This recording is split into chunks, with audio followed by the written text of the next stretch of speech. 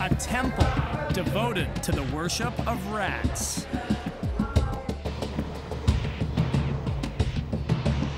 Last night, we made our way nearly 300 miles towards the city of Bikaner in the middle of the Thar Desert. The Karni Mata temple was built in the late 19th century. Today, it's home to 25,000 rats. It's believed they are the reincarnated souls of a local family of storytellers. They were reborn through the power of a woman called the Karni Mata. It's an unusual tourist attraction, but for Gajendra Singh, these rats are part of his life and legacy. These are my family. I am family, belong to Goddess family person.